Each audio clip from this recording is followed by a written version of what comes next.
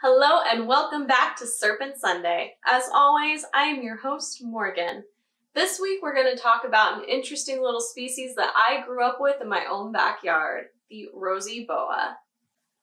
This cool little species of boa is one of only a couple of species that are actually native to North America. These snakes range in size from about 1.5 feet to just under 4 feet in length. They are a relatively heavy-bodied snake with very smooth scales. They're characterized by 3 darker stripes on a lighter background.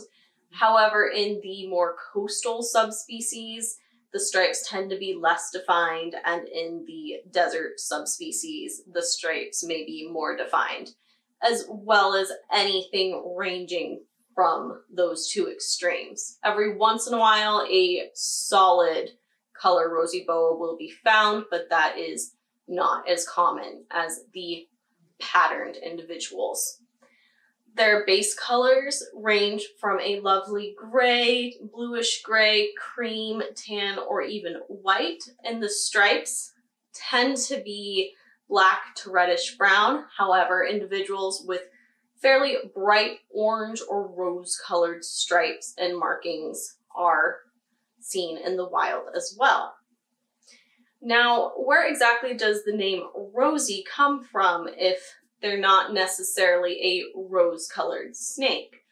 Well, on some members of this species, the ventral or belly scales tend to have a rosy color to them, which is where that name came from.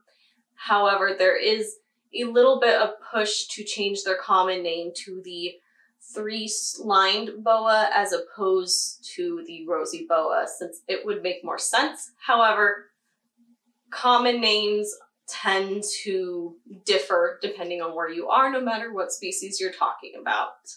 You can find Rosy boas in the wild in the Southwestern United States, specifically in the more Southern California and Southwestern Arizona regions, all the way down into Baja California and other surrounding areas of Mexico as well. These snakes tend to prefer dry shrublands and desert habitats where rocky areas with larger boulders are common, and they have a preference for habitats near water.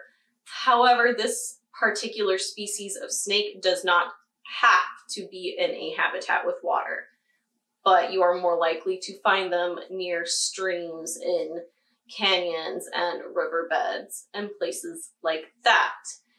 But I would like to stress that rocks are a must. They do tend to hide among the rocks and are rarely found out in the open. Where I grew up, our backyard was a mix of chaparral and rocky terrain, and we did have a fairly large Rosy boa that could be found every year hanging out in our property. Rosy boas have a fairly common diet for other constrictor species, especially in the area. They have a preference for small rodents, but they also are known to eat lizards, small bats, baby rabbits, and sometimes other snakes.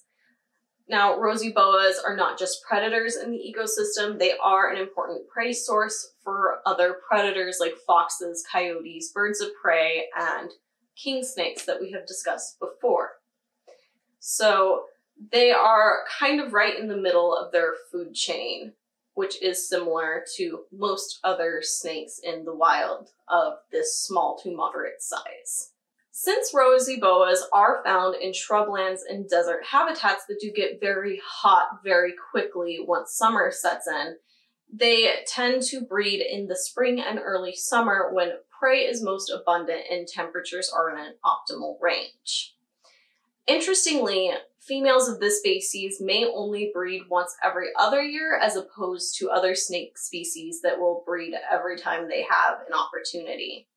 And there is some evidence to show that the receptiveness of females is highly dependent on the prey abundance in the area at the time of their breeding season. And Interestingly about this species, there's no record of any intense competition or fighting for mates in the males of the species, which is fairly unique to Rosy boas, as in many other species there is record of at least some form of combat over mates in the males of those species. Now, when they do breed, the females give live birth. They are boas, they're members of the Boidae family. And when they do give live birth, they produce 1 to 4 offspring. 1 to 14 offspring, with an average of 5 to 8. So every time they breed, you could get up to 14 brand new baby boas. However, you're more likely to hit a number somewhere in the middle. And their lifespan can range anywhere from about 15 to 30 years in the wild. But these snakes are known to move rather slow. They are ambush predators, but they are also known to be fairly even-tempered. And as such, they have kind of made a name for themselves in the pet market.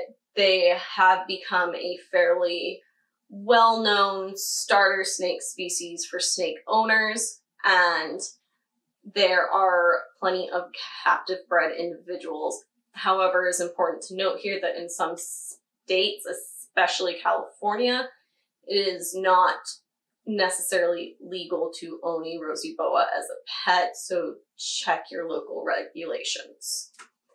So that's all I have for you this week. I do apologize that the last couple Serpent Sundays have been rather short, but the last few weeks have marked the end of my quarter at school, so I've been busy working on term projects and studying for finals.